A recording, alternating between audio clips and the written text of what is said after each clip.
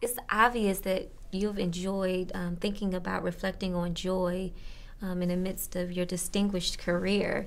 Can you tell me a little bit more about why that is?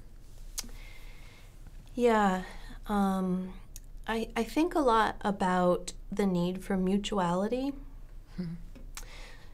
So if adolescents are thought of as people that are needing all these resources, joy can just become another one of those, right? That we Right. put at the table for them, and here we've supplied you with all these resources that are at your fingertips.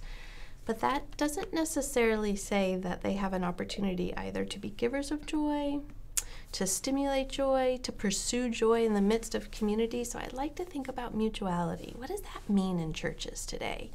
So my son can own a football team or a basketball team on a video game. He can trade players, he rules the world. And then he comes to church and he sits tight.